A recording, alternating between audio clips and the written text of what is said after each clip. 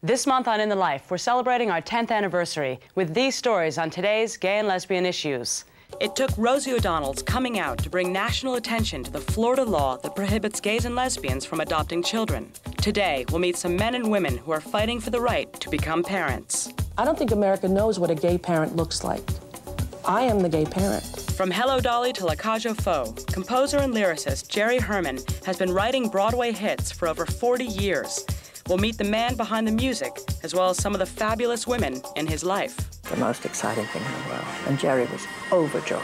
I mean, never knew anybody who was more supportive of an actress at that moment than Jerry. Vibe magazine is the Bible for urban culture and hip-hop music, which is often seen as a homophobic music genre.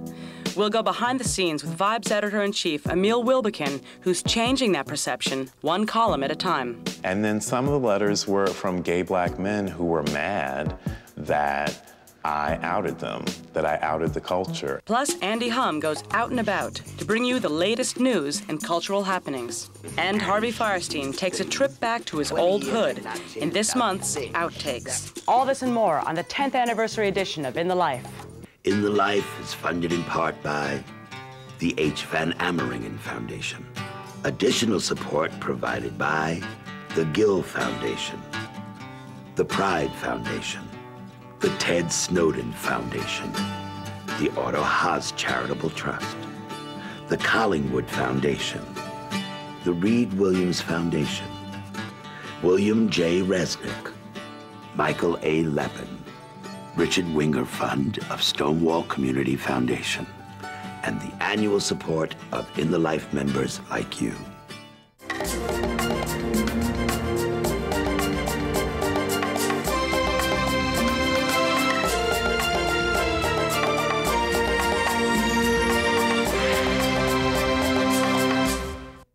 Welcome to the show. I'm Katherine Linton. Over the past decade, we've been proud to bring you the news, trends, and groundbreaking issues that affect the gay and lesbian community worldwide. Tonight's first story is about doing whatever it takes to create a family. And one of the hottest topics in this arena right now is Florida's anti-gay adoption law. Correspondent Jonathan Capehart reports on the fight for the right to adopt. Rosie O'Donnell outed herself on national television to draw attention to a Florida law that prohibits gays and lesbians from adopting children. Rosie, who has dual residency in New York and Miami, has created a family with her partner, Kelly Carpenter, and their 3 adopted children. But recently, Rosie faced a harsh reality. Under Florida law, she can never adopt the child she once fostered because she's gay. I don't think America knows what a gay parent looks like. I am the gay parent. While Rosie O'Donnell's activism will likely help the movement to change Florida's anti-gay law, Florida's growing population of gay families has been suffering silently. The reason is a 25-year-old law that singles out gays and lesbians. It reads, quote, "No person who is otherwise eligible under this statute can adopt if he or she is a homosexual."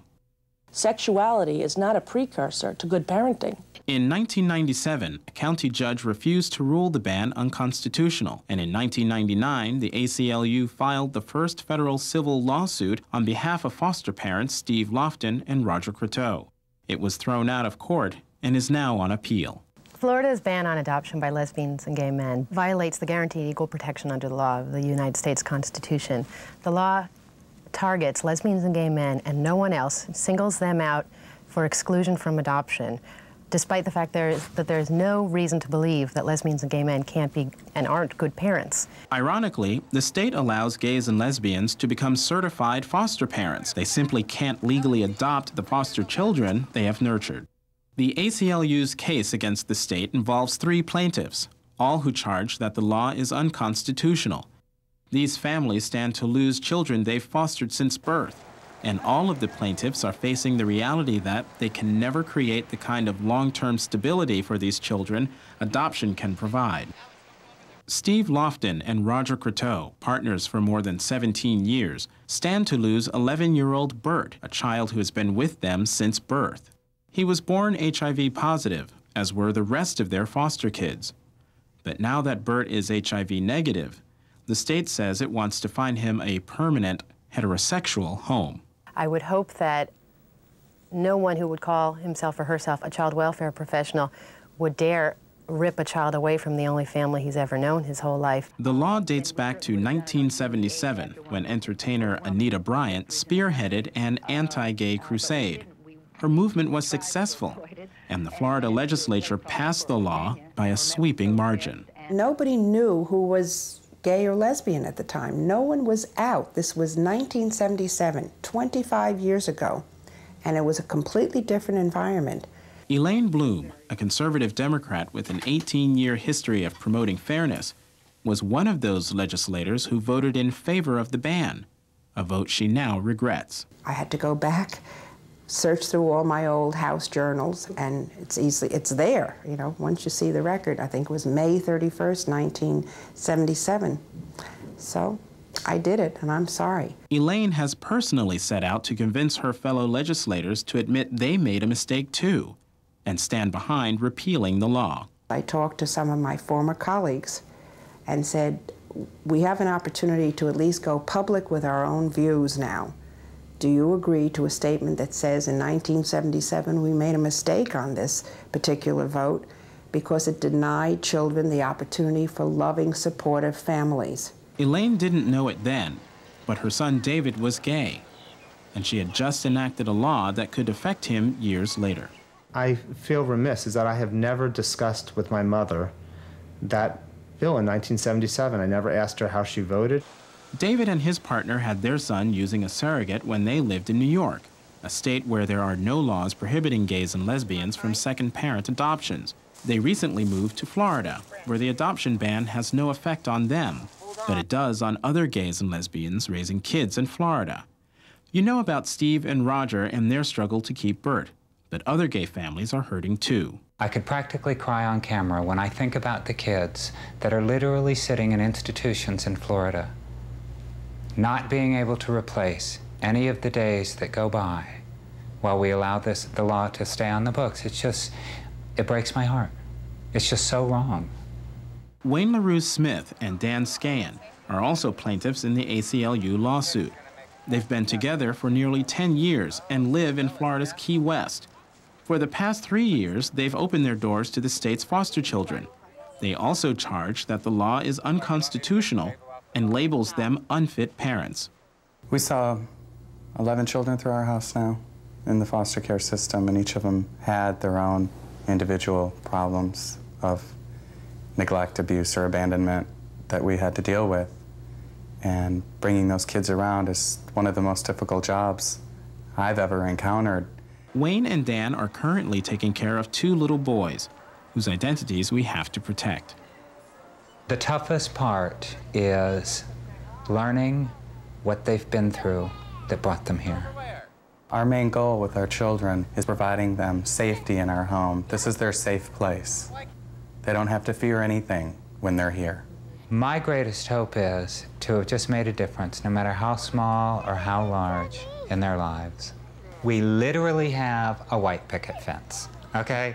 And everything that stands for is what our home is about. I tell people that probably the biggest reason we're involved in this lawsuit is because we are 100% in favor of family values and white picket fences.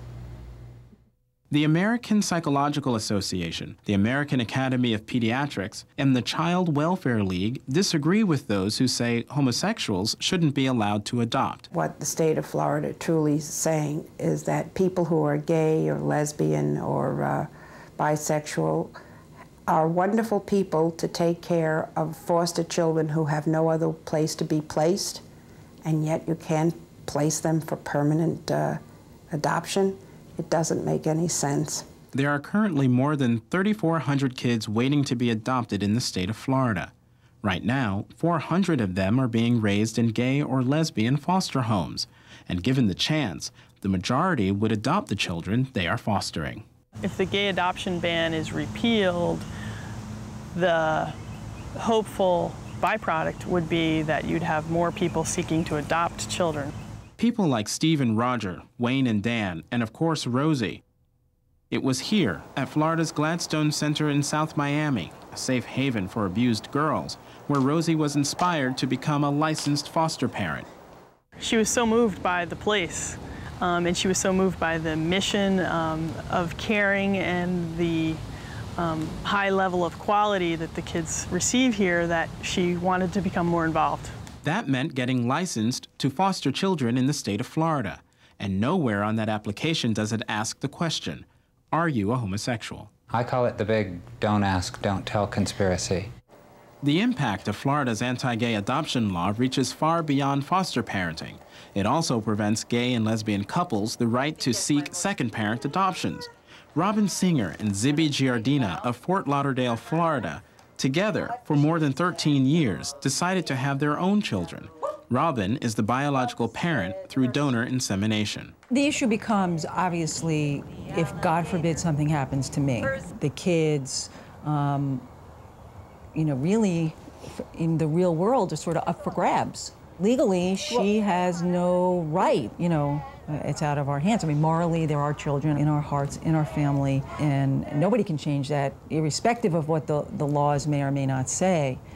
You know, they call me Mom Z, I'm Mom Z. They're as much my children as they are Robin's children. I chose to give them Zibby's last name because it was the only piece that I could give her to connect, you know, the puzzle pieces. Zibby did try to obtain legal guardianship of her children, but was advised that it would be a long and costly court battle, one that she would never win. I have no ground to stand on at all in this state, in the state of Florida. The Florida law prevents these second-parent adoptions from taking place and means that children who otherwise could benefit from having two legally responsible parents only can have one.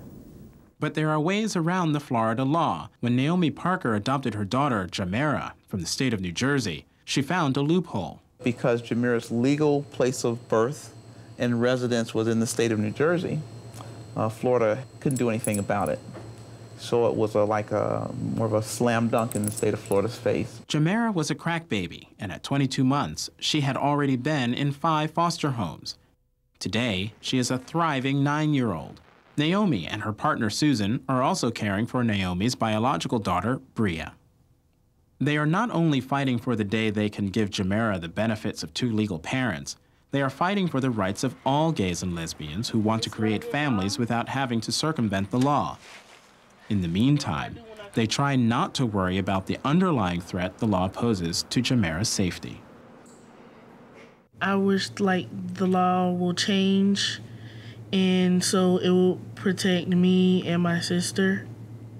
I agree with Bria that I will hope to see the law change to myself to protect me and my sister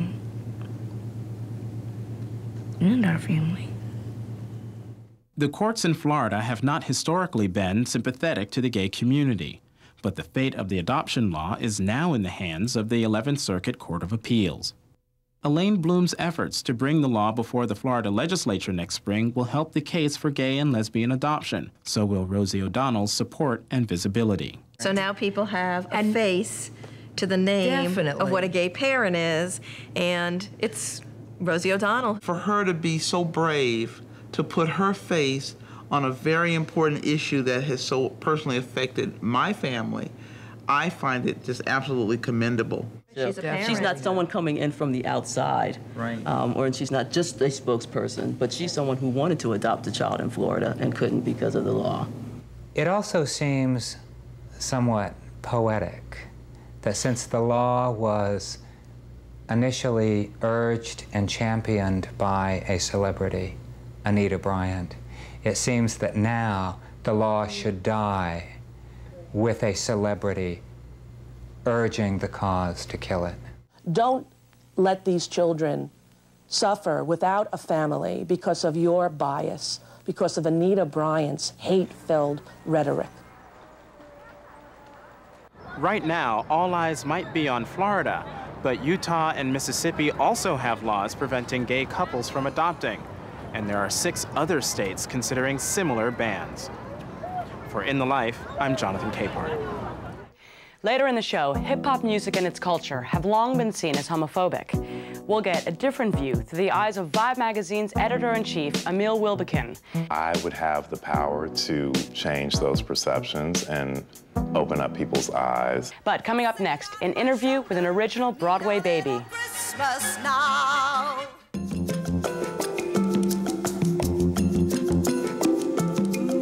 Hola amigos, soy Albita y ustedes están mirando el programa que ha sido nominado para un Emmy, In the Life. The Broadway musical has been around longer than hip-hop, disco, or even rock and roll. And one of its legends, Jerry Herman, helped put the great in the Great White Way.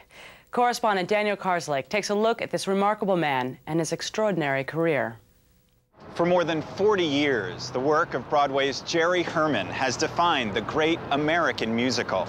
In fact, he's the only composer-lyricist in Broadway history to have had 3 of his musicals, Hello Dolly, Mame, and La Cage aux Folles, run for more than 1,500 performances each. In a rare interview, Jerry, who was literally born on Broadway, talks about his incredible life in the theater.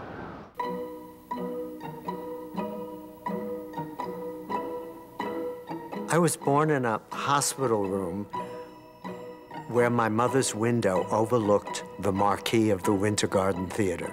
And of course, she had no idea that 34 years later, her son's musical Mame would be emblazoned on that marquee. It is probably a cliche to have a gay son who thinks his mother is the most glamorous, wonderful thing in the world, but my mother, Ruth, was all of those things. She was a piano player and singer. She had her own radio show before I was born. My parents loved the musical theater. And the night they took me to Annie Get Your Gun, they really created a monster. It really was a turning point. From that moment on, I knew that if there was one dream that I had, it was to write songs like Irving Berlin wrote, and to give the gift of music to other people the way he had given it to me. So Jerry pursued his dream to write music, and through his teens and 20s, he honed his craft, writing songs for revues and small off-Broadway shows. With the premiere of his first Broadway musical, Milk and Honey, in 1961, everything started to change. It got wonderful reviews, and I got nominated for a Tony Award. And I was really swept away. Following the success of Milk and Honey, Jerry was asked by Broadway impresario David Merrick and director Gower Champion to work on a new musical based on Thornton Wilder's play The Matchmaker. It was to be called Hello Dolly. I had written the score for Ethel Merman, and when it came time to play it for Ethel, she announced that she never wanted to do another Broadway show. I was devastated, of course, because that was my idol, and my goal was to, to have her in a show of mine. But Gower said, I have an idea. I worked with a woman named Carol Channing in a review called Lend an Ear, and I think she can be marvelous in this role. Well, it changed my whole life. It was truly love at first sight for both of us. He really was gorgeous.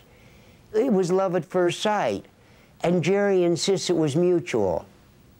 Now, I mean, really. Here I had a score that was written for Ethel Merman, and so all of Ethel's, what we call money notes, those high Cs, were way out of Carol's range. And to break the ice, I said, Carol, I've always wanted to hear these songs way down in the register that the men sing in. He said, I want Mother Earth. That's what I want. And he said, that's the way I conceived it, and that's the way I always wanted it. He lied in his teeth. No composer wants his song sung down there. And we did it anyway, and I relaxed completely and I just said, hello, Harry. Well, hello, Louis.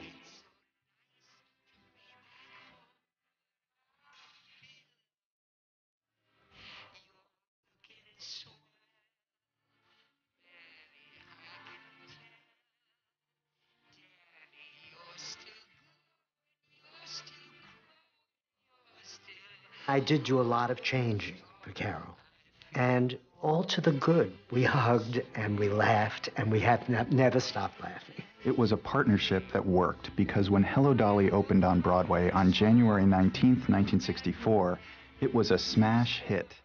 It was the hit of the decade. We won not only 10 Tony Awards and Grammy Awards, but Drama Critics Awards. I had no idea that I was about to follow it with another experience that was as satisfying or more satisfying, a little thing called Mame. We were searching for a lady to play Mame.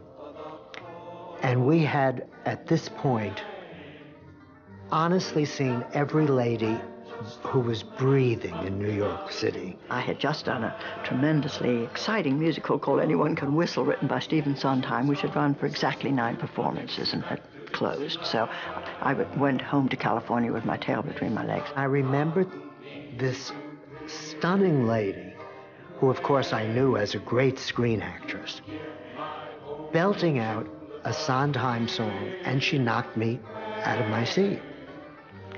And so I picked up the phone and I called our producers. And I said, I found our Mame. The producers were hesitant to even audition Lansbury because she was best known for playing matronly roles in films, certainly not for being a glamorous leading lady. But Jerry insisted. And a few days later, there at my front door was this tall, elegant lady in a mink coat.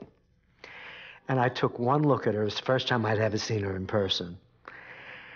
And my heart stopped for a minute because I knew that that was Mame.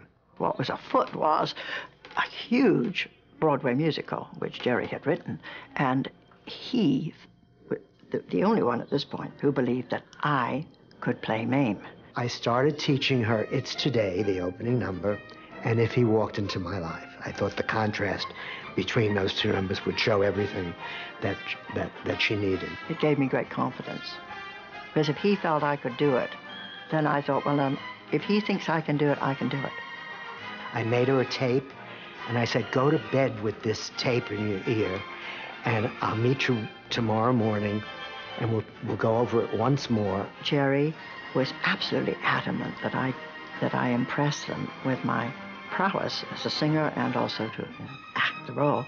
And so he said, look, what I'm going to do is I'm going to play the piano for you. And she walked out on stage with her mink and threw it on a chair in a wonderfully dramatic and theatrical gesture. And she heard this arpeggio, and she went, light the candles. Get the ice out, roll the rug up. It's today. The most exciting thing in the world. And Jerry was overjoyed. I mean, you never knew anybody who was more supportive of an actress at that moment than Jerry. It was a lovely thing to see a great actress emerge as a great musical star. She became the darling of Broadway musicals, and she won 4 Tony Awards, 2 in shows of mine, Mame and Dear World. Jerry's next 3 shows, Dear World, Mac and Mabel, and the Grand Tour, were not considered successful, so the decade of the 70s was difficult. But everything changed one day when Jerry went to the movies. I went to see a film called La Cage aux Folles at a little art theater with my friend Chuck. And I walked out of that theater into the daylight, and I said, this is going to be my next musical. I won another Tony Award, and I had a 5-year run, and it was one of the most joyous experiences I've ever lived through. One song from La Cage, I Am What I Am, has become especially meaningful to the gay community. I didn't really know how that song affected the gay community until a gay pride parade, a float, came by. And I Am What I Am was blared out of that float. And everybody in the group that I was in stopped. And I saw people crying. And it was one of the great moments of my life, and I had no idea until that moment how important that song was. These days, Jerry remains one of the busiest people in show business, traveling the country speaking to college students about musical theater, buying and completely redesigning houses like this, his current home in Beverly Hills, spending time with his partner Terry Marlar, and writing his next new musical called Miss Spectacular. I follow him implicitly. He was handed so many different talents. The range of the man is unbelievable. I don't think Jerry has ever been given the credit that he should have over these many years, because he's an extraordinarily good lyricist, and he's also a great melody spinner. I mean, there's no question about it. When somebody writes me a letter and says, when my housework gets too overwhelming and when the kids are really, I turn my MAME album on and I sing "We Need a Little Christmas" with Miss Lansbury, and I get through the day that way. That letter made me cry, because that's the stranger that I made sing the way Irving Berlin made me sing that night that I went to see Annie Get Your Gun.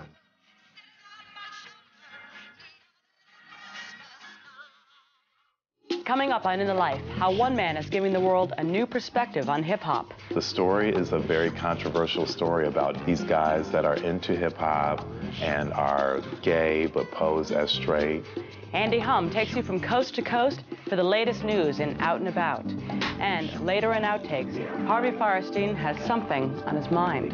Heterosexuals are a thing of the past, like Britney Spears, Andrew Lloyd Webber, and Ron Reagan Jr. James Arthur Baldwin is commonly acknowledged to have been one of the most important literary voices of the African-American civil rights era. A proud black gay man and a gifted author, James Baldwin has written many works, including Go Tell It on the Mountain, Another Country, and the internationally celebrated book on homosexual love, Giovanni's Room. I'm Paris Barclay, and you're watching In the Life. In 1992, Whitney Houston's I Will Always Love You topped the charts. The Crying Game was a surprise hit at the box office, and Bill Clinton became the first Democratic president in 12 years. It was also the year that a man named John Scagliotti had an idea for a news and entertainment show that gays and lesbians could call their very own, and he named it In the Life.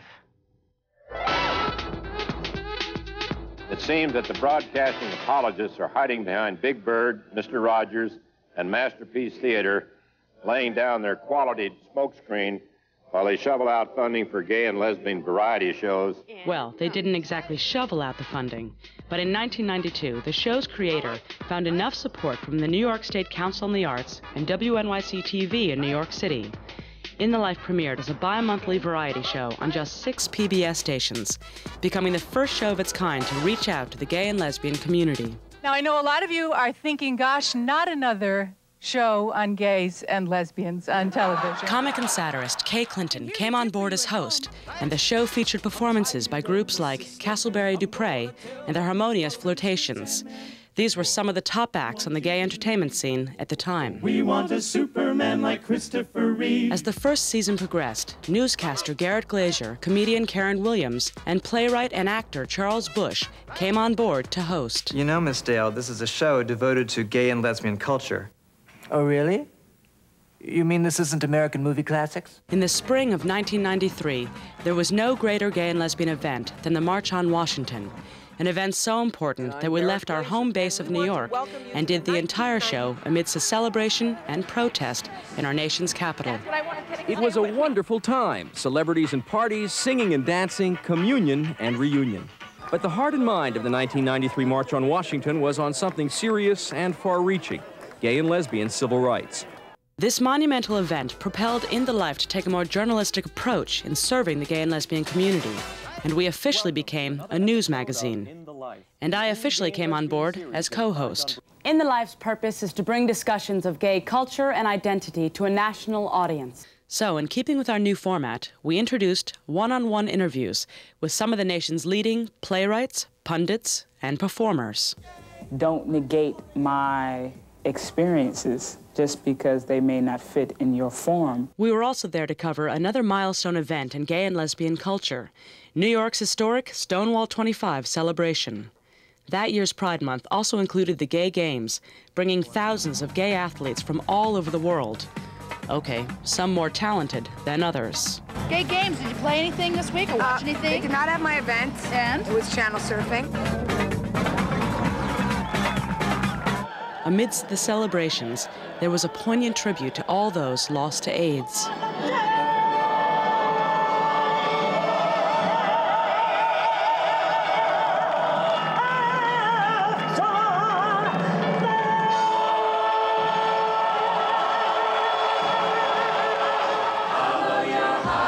The third season marked a new era for In the Life as the series honed in on diversity, politics, and issue-oriented programming. We opened the door for a variety of voices to be heard. Like racism, homophobia is not always pinpointable. You can't always tell when it's happening or who it's coming from. You just know that there's something wrong.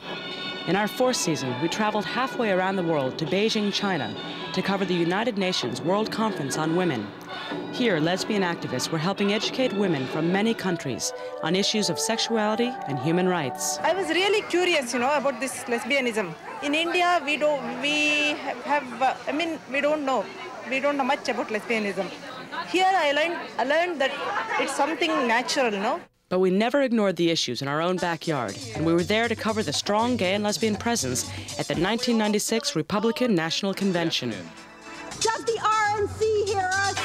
Probably not. But will we be discouraged? No way! Our sixth season began with a hard-hitting report on the ex-gay movement, the first in a series that explored the radical rights assault on gay and lesbian civil rights. We're here, we're ex-queer, get used to it. I support you, okay. But I need you to support me in being happy and being who I am, even if I want to do that forever. That season, we not only stayed close to hard-hitting issues here in the U.S., but we also went global, producing our most ambitious show ever by visiting 3 continents and 5 countries.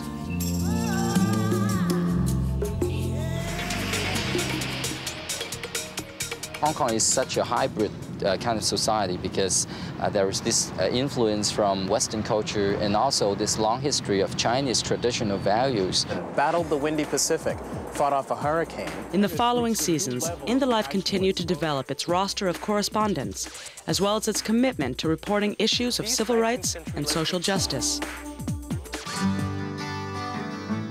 I've always appreciated librarians, but never quite so fully as when my book suddenly got into the news. They're truly the foot soldiers of the First Amendment. In the Life not only stayed tuned to the gay and lesbian experience, we also broke new ground by covering issues relevant to the transgender community. It is kind of shocking and confusing for people that, here, I was a heterosexual man and now I'm a woman and still chasing women that, where's that come from? So that's confusing to people. By the new millennium, In the Life had garnered critical acclaim, and many celebrities lent their face and name to our series with public service announcements. You're watching the Emmy Award-nominated gay and lesbian news magazine, In the Life. True story. This year, Harvey Fierstein joined In the Life as our very own resident commentator. Now in its 10th season, In the Life continues to evolve, and we remain committed to providing award-winning journalism, reporting the issues, concerns, and interests important to gays and lesbians everywhere.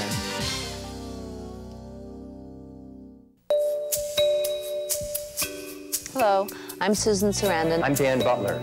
I'm Elin Harris. I'm Ruma Planahead. Hi, I'm Terrence McNally. This is my mother. I'm Wilson Cruz. I'm Martina Navratilova. Patricia Clarkson. I'm Matthew St. Patrick. I'm Edward Albee. I'm Kate Clinton. Margaret Cho. I'm Alan Ball. And you're watching. You're watching. And you're watching. And you're watching America's Gay and Lesbian. Gay and Lesbian News Magazine.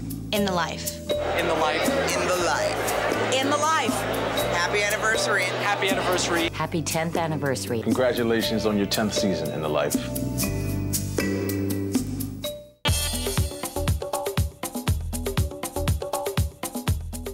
From protests to praise, from awards to anniversaries, gay's the word this June as we scour the nation for news, events, and celebrations. I'm Andy Humm, and this is In the Life's 10th anniversary edition. of Out and About. In the news, Topeka demagogue Fred Phelps continues to hold his hate protests at the most inappropriate of occasions, including a recent appearance in New York City. Fred Phelps and his family were in town to protest the FDNY because he believes that September 11th was God's punishment for homosexuality in New York City. A crass act, to say the least, but it turns out the joke is now on Phelps. Ever-clever gay groups have found a new way to organize and profit from Phelps' notoriety. What you do is every time Fred Phelps and his family visit your area, you get everybody together to pledge X amount of dollars, like $1 a minute, $5. From Bellingham to Brooklyn, gay activists are reeling in the dollars for every minute the Reverend Phelps and his cohorts hold their protest vigils. To date, over $50,000 has been raised to benefit gay groups nationwide. The Victory Fund is the leading national political organization that recruits, trains, and supports lesbian and gay candidates. The fund is steaming ahead towards the upcoming November elections, backing a roster of over 50 candidates, hoping to join the ranks of the nation's 220 out-elected officials or a variety of gay and lesbian office seekers. Welcome to the second Roth County Commissioner volunteer meeting. In Oklahoma, Jim Roth is running to become that state's first out-county commissioner. In Maine, Susan Longley, daughter of former Governor James Longley, is hoping to join the 3 current out Congress members by winning a seat in the U.S. House of Representatives. Peter Moraga is vying to become an Arizona state representative. And in North Carolina, recently out and proud candidate Sharon Thompson is setting her sights on that state's House of Representatives. Since its inception, the Victory Fund has raised over $3 million to help elect gays and lesbians to public office. Chicago was the place to be this April for the 4th annual Reaching Out Convention, the nation's only gay-dedicated recruitment event specifically for job-seeking MBAs. Some 20 leading corporations set up shop specifically to meet and greet more than 400 gay and lesbian potential masters in business administration. San Francisco's new gay center opened its doors in early March. These are the people who made it happen. Built as a collaboration between 40 different organizations, the center's opening weekend included galas, politicos, and all manner of festivity. It's estimated that the new center will serve over 48,000 clients from the Bay Area each year. On the culture front, GLAAD, the Gay and Lesbian Alliance Against Defamation, celebrated spring by hosting their 13th annual Media Awards. Stars, nominees, and supporters, gay and straight, gathered at 3 ceremonies nationwide to honor those who have best represented lesbians and gays in the media. Kristen Johnston hosted the New York show, which included tributes to special honorees Nathan Lane and Glenn Close. And I have had certain experiences in my life, the Greta Kammermeyer story that I did, in the gloaming that I did, that were very meaningful to me. Alan Ball, The Advocate, and Shirley MacLaine were honored at the Los Angeles ceremonies, while Sandra Bernhardt and Brooke Shields received accolades at the San Francisco show. After 14 years honoring the finest in gay and lesbian literature, this year's Lambda Literary Awards took a turn for the spicier. This year, they have added a category for erotica and romance. Ms. Taramino hosted a pre-event reading in Lower Manhattan, giving assembled fans a taste of what's in store on the women's side. A real-life strip club. I've been dreaming of just such a place for years, but had never worked up the courage to actually go to one. Later, at the Lambda Literary Awards ceremony, Margaret Cho was the guest of honor, receiving the Building Bridges Award. Other Lammy winners this year included Achio Bejas for Best Lesbian Fiction and The Greatest Taboo, Homosexuality in Black Communities for Best Essay. Despite a laundry list of obstacles to gay adoption, America is in the midst of a gayby boom. Okay, so here's our family, okay? And In the Life's own segment producer, Johnny Simons, has chronicled his and his partner's journey into parenthood with his new documentary, Daddy and Papa. This is our new reality. That's right. Hey, cutie pie. As Daddy and Papa demonstrates, gay men are challenging common notions of family, interracial relationships, marriage, and child rearing. The documentary takes a fresh approach in exploring the potential minefields and fields of gold that await prospective father-father couples. As In the Life celebrates its 10th anniversary, a pause is in order to recognize some of the many other important anniversaries, starting with the pioneering media outlet, The Advocate. to actually start to communicate through 12 mimeograph pages 35 years ago, long before Ellen DeGeneres did a one-page Q&A and wound up on the cover of Time magazine. The Advocate was the only place that you could go and tell your story. Other anniversaries being celebrated include the Los Angeles Gay and Lesbian Center that recently had its 30th anniversary. While on the opposite coast, New York's Gay Men's Health Crisis celebrates its 21st year of serving clients in the New York metro area. Pride Fest America in Philadelphia, the nation's premier lesbian and gay cultural festival, turns 10 this year, while Interpride, the organization devoted to promoting gay, lesbian, bisexual, and transgender pride on an international level, turns 21. Body Positive in New York City celebrates its 15-year anniversary as an AIDS service organization, and in Los Angeles, Congregation Beth Chaim Hadashim is celebrating 30 years as the world's first gay and lesbian synagogue. The New York City Police Gay Officers Action League, or GOAL, has been blazing trails for 20 years, and Gala Choruses, the umbrella organization for more than 170 choruses nationwide, soars into its 21st year of existence. PFLAG, Parents and Friends of Lesbians and Gays, turns 30 this year, having first met in a church hall back in 1973. And Lambda Legal Defense also marks an amazing 30 years of activism. Happy 17th anniversary to AMFAR, the AIDS Research Group, and their founding national chairwoman, Elizabeth Taylor. And congrats to ACT UP, the original AIDS activist group who turned 16 this year. And rounding up our anniversary salute is Southern California's largest LGBT arts and film festival, Outfest, which turns 20 years old this year. You can log on to inthelifetv.org to find links to many of the organizations that we profiled this month. I'm Andy Humm, and you've been Out and About. Emil Wilbekin has a remarkable story. As a gay African-American, he seems an unlikely champion of hip-hop music, which is often seen as homophobic. But as editor-in-chief of Vibe magazine, which was founded by Quincy Jones in 1993, Emil is using his position to educate the world about the true guts and glory of this urban music. It's about the superstars of urban music. He wants to tell the stories that exist behind hip-hop. The drama, the politics, sexual identity. Some people feel like being gay is a challenge. Hip-hop music has definitely been known to be homophobic. That's probably why people in the hip-hop community are not open about it. There are also all these beautiful, positive things about hip-hop. All I need is one mic. I'm Emil Wilbekin, editor-in-chief of Vibe magazine.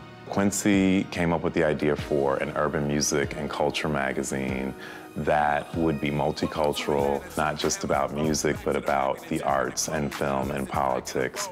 And it would be young, and it would be beautiful, and it would be cutting edge. As editor-in-chief of a magazine, you are the face of the magazine, so you have to represent the magazine. You have to come up with the content with your team of editors, making sure that the magazine is balanced and fair, making sure that the magazine sells on newsstands. I grew up in Cincinnati, Ohio, which is a very, big urban city, but it's also very conservative. I always felt like something was different or unique about me. I had won awards for art shows in kindergarten, and I won my first writing essay contest in the 3rd grade. So there were always these things that kind of set me apart. I remember wanting to have my own magazine, and my goal in my head was to be the editor-in-chief of my own magazine by the time I was 30 and to be a millionaire by the time I was 30. So I became editor-in-chief of Vibe when I was 31, and I'm still working on the millionaire part. But, so you know how in the beginning of the Mary Tyler Moore Show, she's in Minneapolis and she throws her hat in the air? That's how I felt when I came to New York. I was really, really excited. I felt like I was finally home. In the early 90s, when I was working at Metropolitan Home, I was introduced to a couple of editors from other magazines who happened to be gay. And they very much encouraged me to come out and to be honest with myself and my friends and my family as to who I was. I remember being a nervous wreck and like butterflies in my stomach and my hands sweating all day. And I called home and I remember just kind of saying, like, Mom and Dad, I'm gay. And My mother just started crying and screaming and saying, no, no, no, please, Lord, no. And my father said that he kind of had an idea, which was kind of surprising to me. Even though the time was very difficult with my family and it was very, emotionally just hard, I definitely felt a huge weight lifted off my shoulders by being honest with them. When I started at Vibe magazine in '92, I was associate editor. He's held every single position at the magazine, whether it's taking care of the next section, which is our new talent section, fashion director, I mean, everything. When I was considering if I would go after the Vibe editor-in-chief job, I definitely in my head thought about the homophobia in hip-hop and the misogyny and the perceived small-mindedness of the hip-hop community. But then I also thought about the fact that I would have the power to change those perceptions and open up people's eyes. Emil's got a very calm attitude and a very honest kind of approach that allows him to be critical, to make choices that are uncomfortable, and to make artists uncomfortable when necessary, to tell the truth, to keep his integrity, and there's a tremendous amount of respect for him in our industry. There was a rapper who was playing his album for us for consideration for a cover. And one of the songs came on, and I'm there with my music editor and one of my writers. And the song is like faggot and beat you down and kill the faggots and da-da-da-da-da. And he realized it and jumped up and looked at me and was like, I'm so sorry, I really apologize, and turned the song off. I called the record label the next day, and I was very, very, disappointed with the fact that that was being considered for the album, because I felt like that is not the types of messages that we should be putting out in the music right now. The song did not make the album. I think what makes him a great leader is that he really pays attention to people.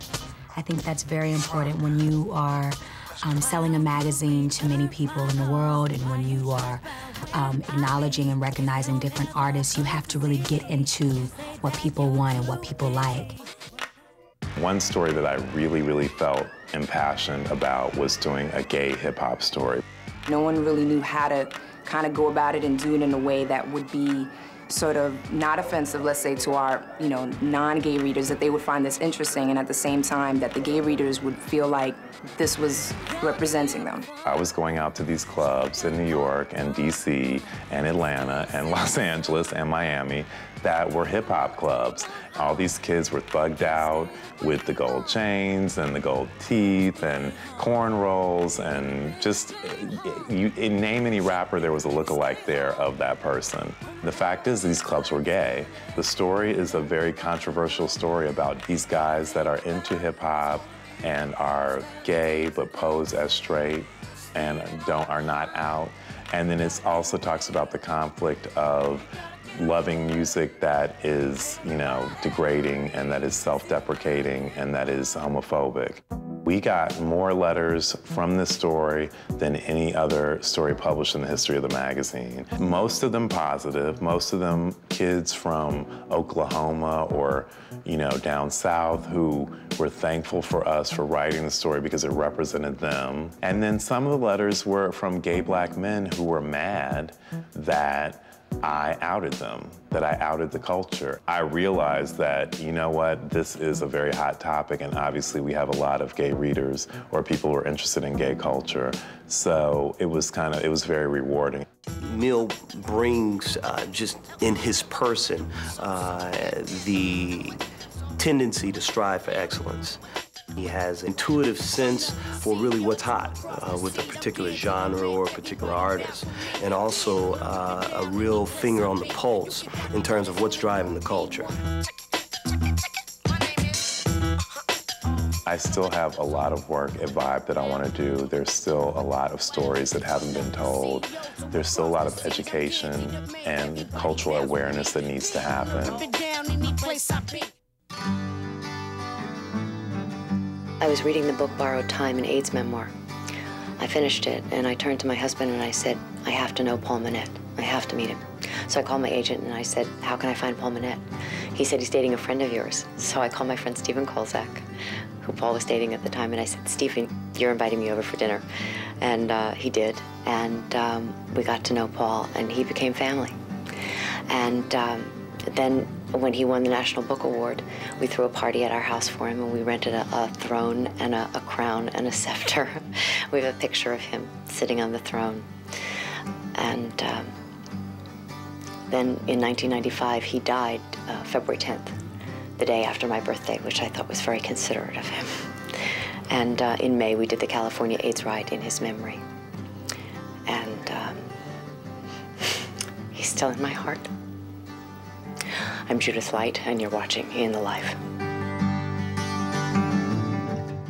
In tonight's Outtakes, Harvey Fierstein proves that you can go home again.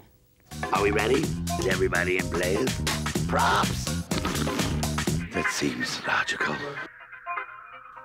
On a perfect spring day, I made a pilgrimage to the neighborhood of my youth, Park Slope, Brooklyn, New York. It had always been a family-friendly area. Tree-lined avenues choked with bustling school-bound kids, mommies guiding strollers, daddies chasing toddlers, nannies pushing swings. 20 years had not changed a thing, except who the hell was guiding them strollers, chasing them toddlers, pushing them swings? It was us, lesbians and gay males, parenting as far as the eye could see. I began to worry. Well, not about the new breeding role of homosexuals, but about usurping the usefulness of straights. I mean, now that we procreate with ease, are heterosexuals obsolete? Years ago, sociobiologist Edward O. Wilson put forth his theory that homosexuals are absolutely necessary for the survival of the species. He held that if homosexuality were not, it surely would have been bred out millions of years ago via natural selection. So why are we here? We are the teachers who can stay late after school to aid slower students. We're the maiden aunts and bachelor uncles who provide financial cushioning in case of emergencies. We are, in his view, the worker bees of humanity. In a more recent book, The Soul Beneath the Skin, David Nimmons holds that we are a superior society altogether. We are, he asserts, the social and moral leaders of humanity.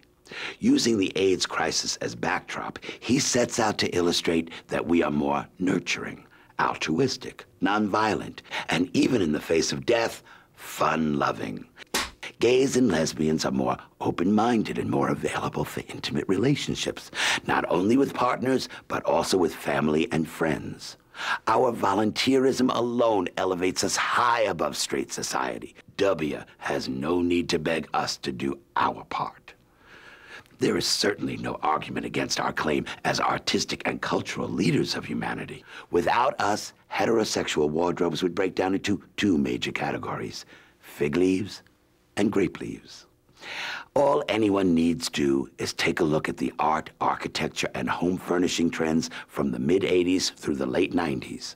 You will find evidenced a vast black hole of invention. When we lost a generation of gay men to the horror of AIDS, the world missed an entire chapter of fashion, music, art, and style. Oh, you don't believe me? Get out your back issues of Vogue, Architectural Digest, and Rolling Stone. So, given our place as the innovators, protectors, teachers, and keepers of peace, what role do heterosexuals play in society beyond warriors and tractor pull drivers? Procreators? Us too. So, if that's all they have to offer, who needs them? Keeping straight people around just to breed is like keeping that old office clunker that prints those curly faxes. I mean, why bother when you can get a machine that is a printer, plain paper, fax, scanner, and answering machine all in one beautiful package? Heterosexuals, nothing but one-trick ponies. I'm telling you, friends, heterosexuals are a thing of the past, like Britney Spears, Andrew Lloyd Webber, and Ron Reagan Jr. So again, I ask you, do we need them? Of course we do. They're our kids. Besides, if there were no heterosexuals, who would play us on TV? I'm Katherine Linton. For all of us at In the Life, thank you for watching, and we'll see you next month.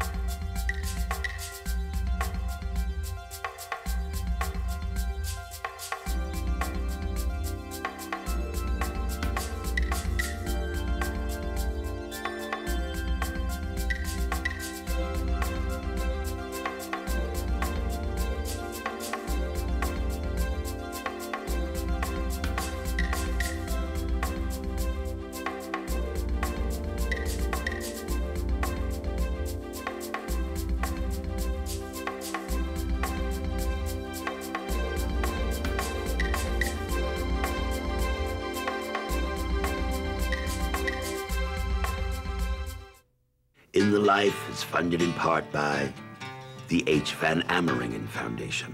Additional support provided by the Gill Foundation, the Pride Foundation, the Ted Snowden Foundation, the Otto Haas Charitable Trust, the Collingwood Foundation, the Reed Williams Foundation, William J. Resnick, Michael A. Lepin, Richard Winger Fund of Stonewall Community Foundation, and the annual support of In the Life members like you.